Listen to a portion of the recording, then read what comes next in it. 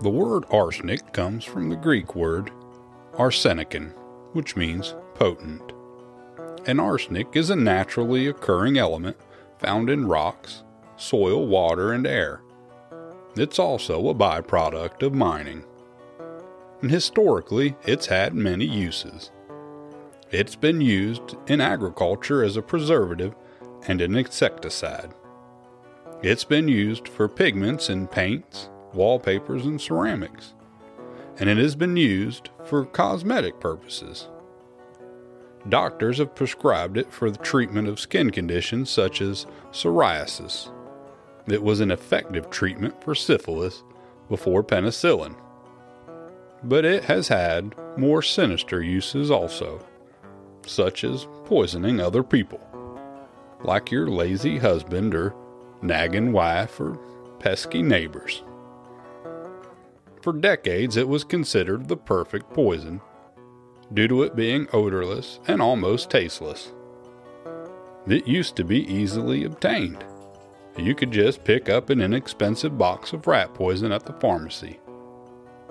While it can cause long, slow, painful deaths, it's very hard to detect in the body, and the symptoms experienced by someone who had been poisoned look very similar to many common illnesses: an upset stomach, vomiting, and headaches. And unless there was a reason to be suspicious, no one ever checked for it. Things are a bit different today, though. Arsenic is no longer an ingredient in rat poisoning. Most places have strict regulations for it. And with modern advances in science, it can easily be detected in almost all cases when tested. Thankfully, it's not as easy to get away with poisoning someone as it used to be.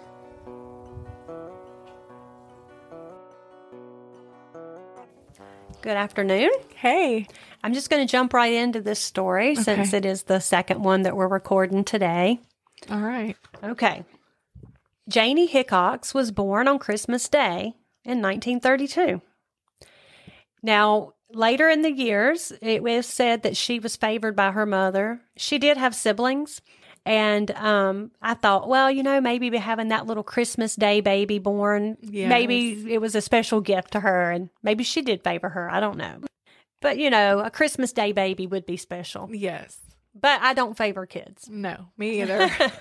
Anyway, so Janie grows up, and as a teenager, she marries Charles Gibbs sometime around 1947 or 1948. So she was a teenager, around 15 or 16.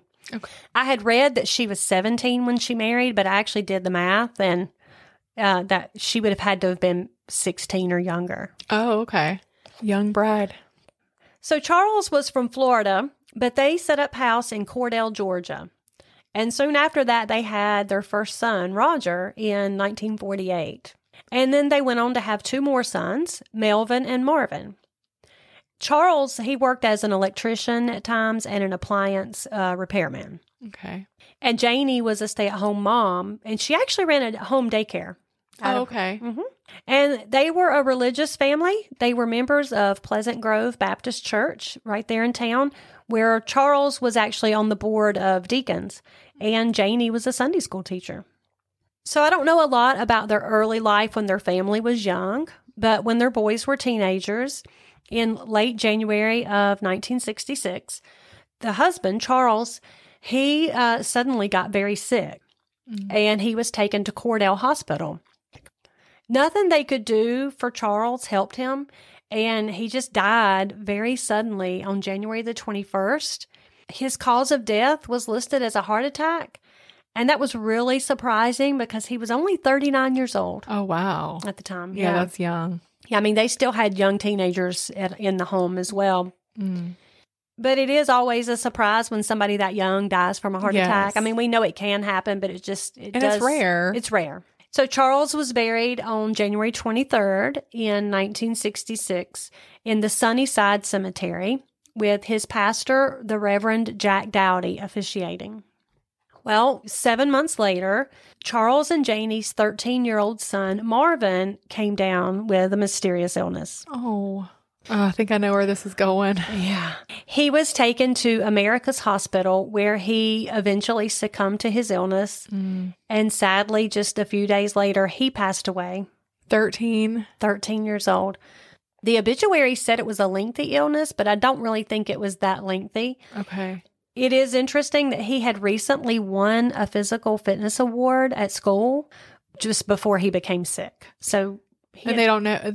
So there's no, like, they don't know what he was sick from. Well, they listed his cause of death as virulent hepatitis. Okay. So it was a stomach issues, that kind of thing. Okay. He too was buried in the Sunnyside Cemetery with the Reverend Jack Dowdy presiding over his funeral as well.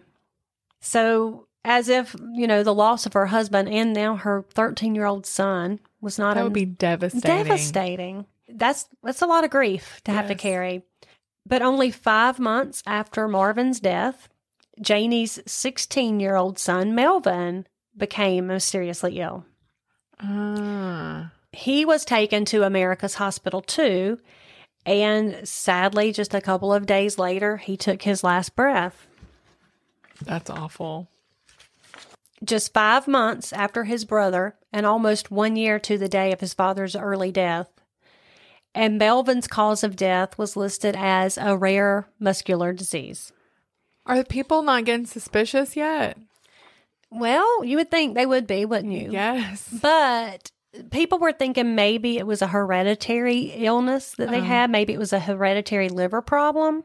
Okay. And it was actually became known around the community that those Gibbs fellas just were, they had some kind of a gene that just made them unhealthy. I mean, I could understand if they all say they all died at 39.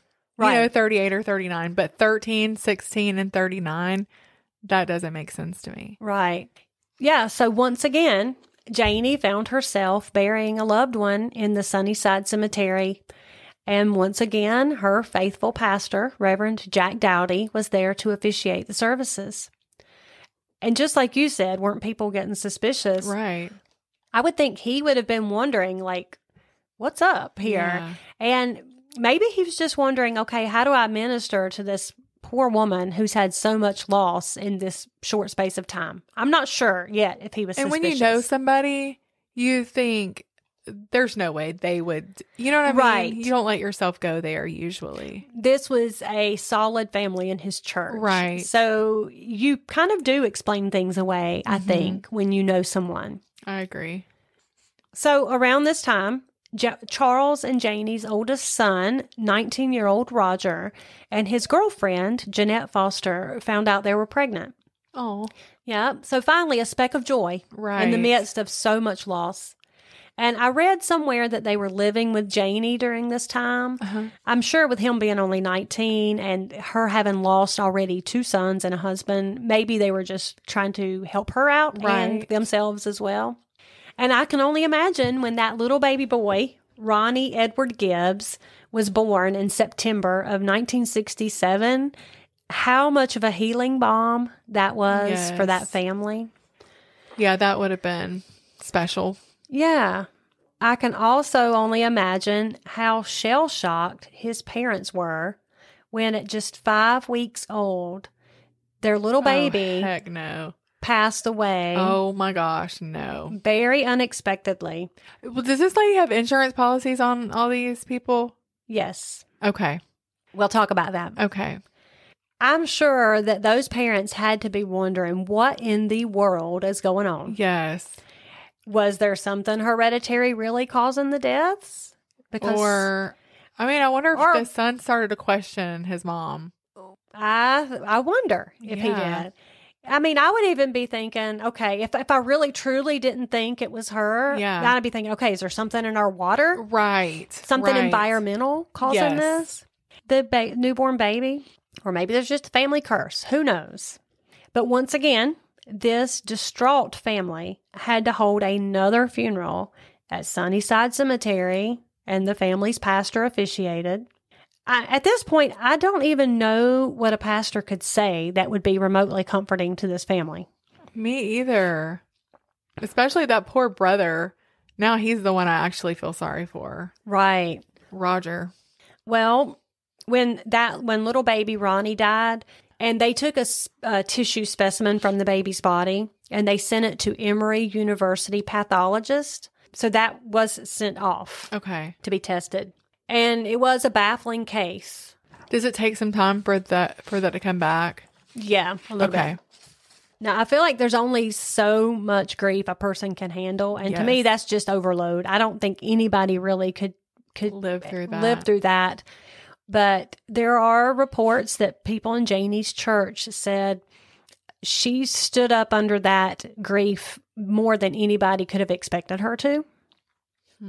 But I honestly cannot fathom how Roger's wife, Jeanette, could handle it, because she's now lost her baby son. Yes. And just 3 weeks later, Roger becomes sick. Oh my gosh. And he passes away. Oh my gosh. That had to be devastating for her. Okay. This is just getting weird. Yeah.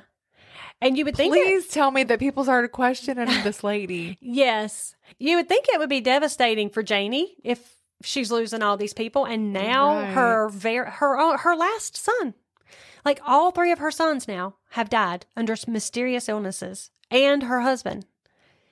And now her first grandchild. Even his obituary said that he was the 5th person in his immediate family to die within 2 years. I agree with you. Surely at this point, even people reading that obituary would think, well, that's very odd. Suspicious. Yeah. Jeanette was. And so were the doctors. Okay. And so they did an autopsy on Roger. And they found large amounts of arsenic in Roger's body. Surprise, surprise. Actually, the reports stated several milligrams were found. Obviously, doctors then did contact authorities. Obviously, authorities, they have to question who's the common denominator here that's living in the same house and hasn't gotten mysteriously sick. Right. And if I was Jeanette, I would get out of that house pretty doggone quick. Oh, I know. Is she still there? I don't know at that. Okay. I mean, I believe she and Roger were still living in the home with Janie when he died. Okay. I'm sure that after that she left. Mm-hmm. So the authorities at this point, they do know Janie has to have some knowledge of what's happening. During an interview just after Roger died, she was being interviewed by the media, and she told one newspaper reporter, Janie said, "I don't question God's work. The Bible says they will get their reward, and I'm sure they will." Yeah, and she's going to get her reward too. Yeah. So on December 23rd, 1967, just 2 days before Christmas and Janie's 35th birthday, she was arrested and charged with the murder of her son, Roger Ludine Gibbs. While sitting in jail in Vienna, she told interviewers that this would be the loneliest Christmas I've ever spent, and birthday too. That's who she's worried about, is her. Mm-hmm.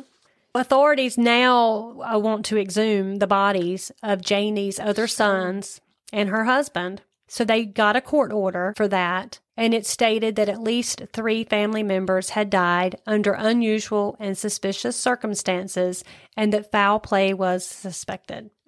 Had they got the pathology report back from the baby? Well, actually, what happened was once Roger died, they took that pathology report or that specimen, and they sent it to authorities as well. Oh, okay. So now they are... now they have it and they're testing it. Okay. On December 27th, the exhumations began with Melvin first, then husband Charles, and lastly Marvin's body. They actually spread tents along the ground right alongside the graves, and they performed the autopsies on site at the cemetery as the bodies were brought up. Wow. Each one took about 45 minutes. The body of baby Ronnie didn't have to be exhumed because they already had that tissue specimen that they had gotten during the autopsy. So they were able to let the baby lie peacefully without bringing him back up. Now, I want to remind you that Janie had also been a home daycare provider for around 25 children. Oh, Lord. During one interview, she stated she just naturally loved children. She didn't know what she would do without them. And people trusted her. One local law enforcement's wife said that Mrs. Gibbs had just recently babysat her child before all this happened. Goodness. Okay, did any of those kids come up missing come up dead? No. Okay. No, thankfully. Well, probably because it was insurance motivated. Probably. But we will talk about that insurance in a minute, and you'll have to see if you still believe that. Okay. Several church members cried when they heard that she had been arrested. The Reverend Jack Dowdy's wife was shocked to hear of the arrest. And then when she was asked about Janie, she described her as a wonderful person, very kind and considerate, a devoted mother, a Christian as she knew her. People can fool you. They can, for real. Mm-hmm. Janie remained jailed through the end of 1967, and in the early days of 1968, while legal proceedings in the deaths of her family were progressing, she was still incarcerated. Her defense had managed to get her a psychiatric evaluation, and the prosecution did have autopsy results, but they were keeping those under wraps until she was ordered to stand trial. In February of that year, during a hearing, her defense team elicited testimony that psychiatric evaluation had deemed her schizophrenic. The doctor testified that this type of schizophrenia was split personality and reality distortion. She had admitted during that evaluation that she had given Roger poison, but she also claimed she did not think he was dead. Huh? She says she didn't think he was dead. I believe she's trying to play tricks. You think so? Yes. She also admitted that she had given the arsenic to her other family members. But the psychiatrist could find no motive for the killings, and Janie didn't really give them one. So that life insurance. Yes. So she did receive life insurance in the amount of $31,000. But her defense says that was not a reliable motive because the insurance on her husband was only for $1,000, and she had to use that for his funeral. And then the other three sons, it was a $10,000 policy each. And she apparently tithed off of that money and then kept the rest, but was really spending it for her legal cost.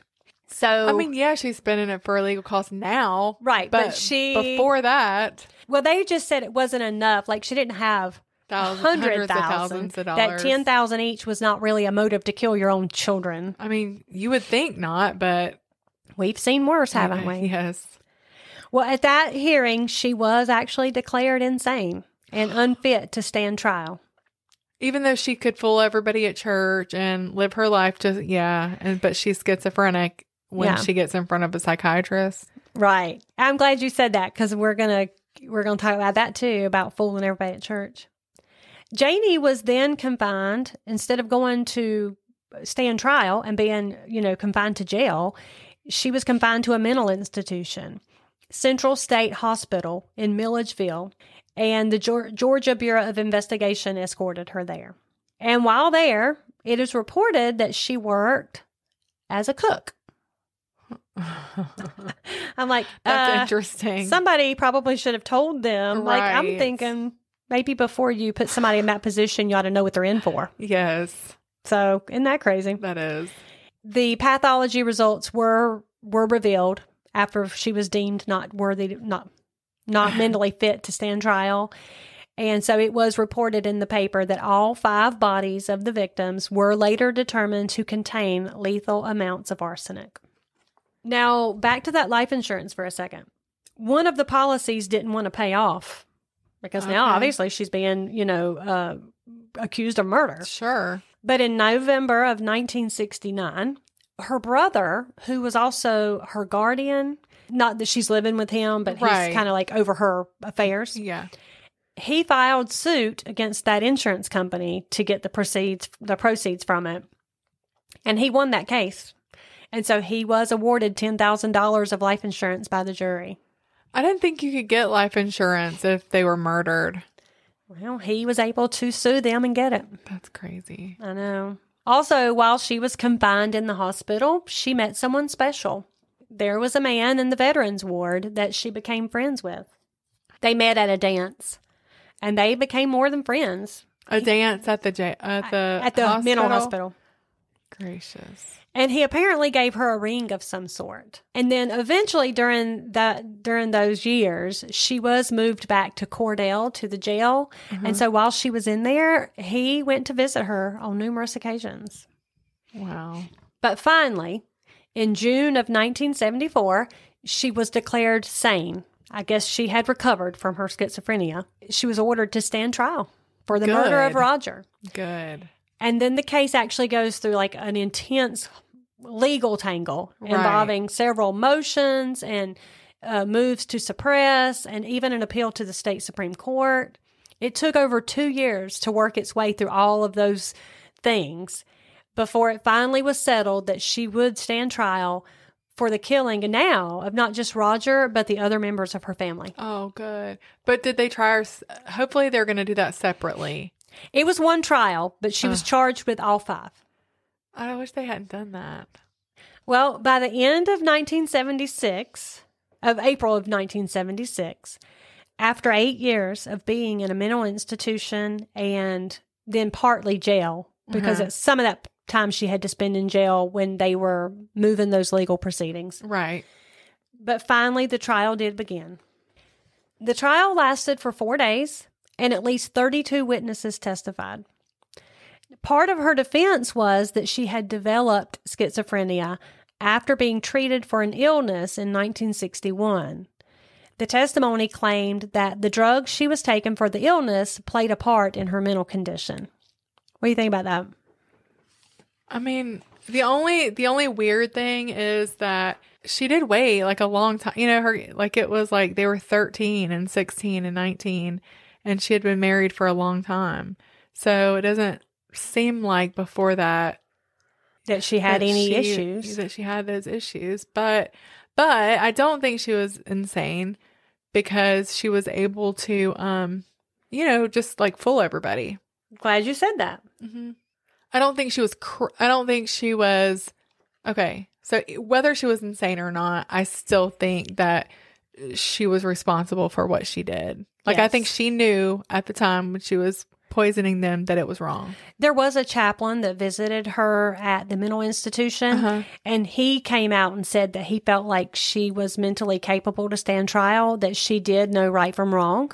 Okay. And that she should be charged with the murders. Okay. Yeah. That's what I agree with. Well, one of the witnesses that the prosecution called was her sister, Miss Helen Williams. Mm-hmm. And she stated they had lived a normal childhood. They weren't wealthy, but they were well taken care of. And that's when she said that Janie had been their mother's favorite, for whatever that meant. But she also said there was just nothing in their childhood that would have contributed to a mental break. Okay. And was she showing a mental break, and were there cracks showing in any other area besides she just secretly murdering her family?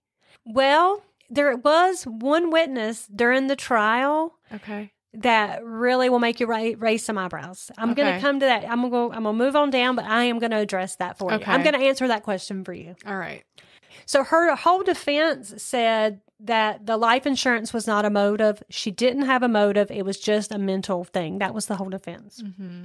Well, on May 9th, 1976, after 11 hours of deliberation, a jury of 7 men and 5 women found Janie Lou Gibbs guilty. Oh, and the judge gave her 5 life sentences. Good. For each member of the family. He said, these are consecutive sentences because you consecutively killed each member of your family. She stood straight and emotionless while the judge handed down her sentences. Once the proceedings were over, her brother, that's her guardian, he ushered her into a private room. And while they were going, the press was trying to ask her for comment, and he wouldn't let them speak to her, and he shut the door in their faces before she could respond. But one juror did come forward, remaining anonymous, and they said that the deciding factor of whether they found her guilty or not came down to the testimony of a social worker named Josie Green.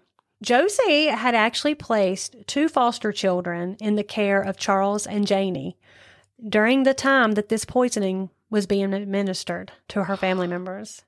And the social worker testified she had done background research into that family before placing those children.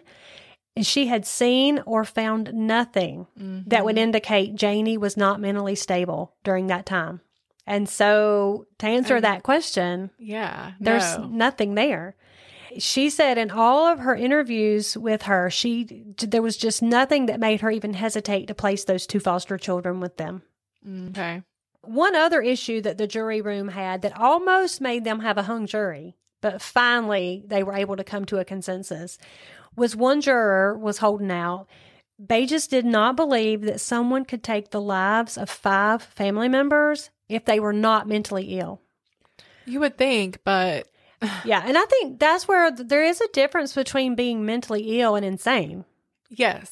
I think if you're killing folks, you got some mental illness going on. Right. Regardless. But like you said, that's not the same as criminally insane. Right. Because you can still know right from wrong and be doing those things. Yeah. And the thing is that some people, to begin with, I don't know like why she murdered her first victim, her husband. I don't know, what the motive was. Apparently it wasn't money because she didn't have, there wasn't much there. That policy was only $1,000. Like I have, after researching plenty of murders, some people they have this, I think it's the devil, but they have this, they just want to kill.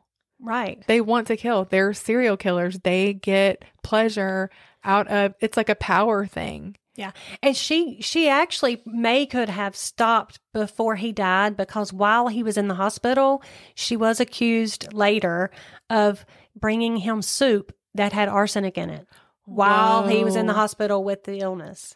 And the fact that she just kept on going and kept on going, that is, that's serial killer. That's what serial killers do. She was a serial killer, 5 within 2 years. Yeah. And not just 5 strangers, 5 of your family members. Close family members. Unless she was addicted to sympathy. Which some people... Well, now she did get, because her church really rallied around her. Of course, she's got them fooled, apparently. Right. There was one story of while she was waiting, I believe the time period was, I believe it was before she went to trial. Mm-hmm. I'm not positive. But there was another chaplain that was coming to visit her. And he said that he found her, very... He stated that she received Christ as her Savior while he was visiting her. But she was a Sunday school teacher. She was already in church. I'm like, how do you, and I know people go to church. We all, I think probably to some degree we're all guilty of this, but how do you go to church, week after week and, sit under sound preaching and teaching and know that you're murdering your family? I know. And not feel like terrified. Right. I don't understand it.